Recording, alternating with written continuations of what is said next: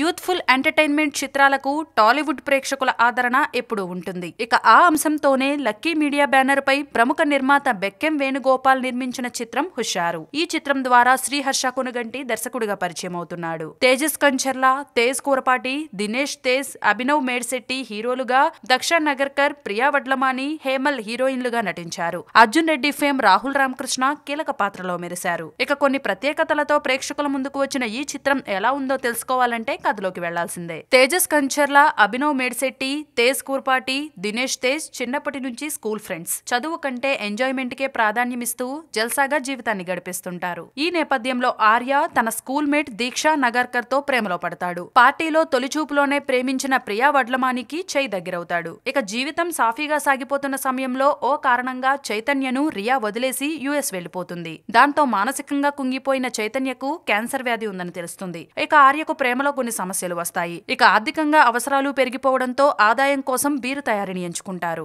అయితే చైతన్యను రియా ఎందుకు వదిలేసింది?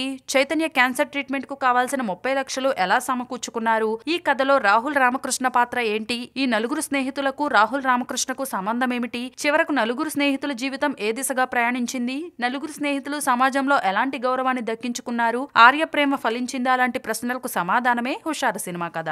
ఇక నలుగురు స్నేహితుల స్కూలింగ్ నుంచి కాలేజీలో చేసిన చిలిపి పనులు, తుంటరి పనులతో సరదాగా కథ మొదలవుతుంది. సెకండ్ హాఫ్ లో జండు బాంబ్ యాడ్ మేకింగ్ సరదాగా సాగిపోతుంది. తొలి భాగంలో ఉండిపోరా నానా పాటలు మంచి కిక్కెక్కిస్తాయి. ఇలా సాగిపోతున్న జీవితంలో చైతన్యకు క్యాన్సర్ అని తెలియడంతో ఎమోషనల్ గా ఇంటర్వెల్ బ్యాంక్ పడుతుంది. ఇక ఇంటర్వెల్ తర్వాత చైతన్య ఎమోషనల్ జర్నీతో పాటు రాహుల్ రామకృష్ణ క్యారెక్టర్ ఎంట్రీ ఇస్తుంది. ఇక ప్రీ క్లైమాక్స్ నుంచి ఎండ్ టైటిల్ పడే వరకు కనిపించే సీన్లు భావోద్వేగానికి గురిచేస్తాయి. చక్కటి సందేశంతో హుషారు ఓ ఫీల్ గుడ్ సినిమాగా ముగుస్తుంది. ఇక సినిమాలో నటించిన నలుగురు హీరోలు కథకు ప్రాణంగా నిలిచారు. తమకు దక్కిన పాత్రలకు పూర్తిగా న్యాయం చేశారు. అలాగే హుషారు సినిమాలో రాజు బొల్లంగా రాహుల్ రామకృష్ణ తనదైన శైలిలో నటించాడు. ఫ్రస్ట్రేటెడ్ యువకుడిగా తన నటనలోని మార్కును చాటుకున్నాడు. పిచాక్ పాటలో రాహుల్ సందడి ప్రేక్షకులను ఆకట్టుకోవడం ఖాయం. ఇక ఫైనల్ గా ఫ్రెండ్షిప్, లవ్, ఫన్, ఎమోషనల్ లాంటి అంశాలతో మేళవించిన యూత్ఫుల్ ఎంటర్టైనర్ హుషారు. బాధ్యతారాహిత్యంగా ఉంటే జీవితంలో ఎలాంటి కష్టాలు వస్తాయో అనే పాయింట్ ను చక్కగా చెప్పారు. మోసధోరణి చదువుల చట్రంలో విద్యార్థులు నలిగిపోకుండా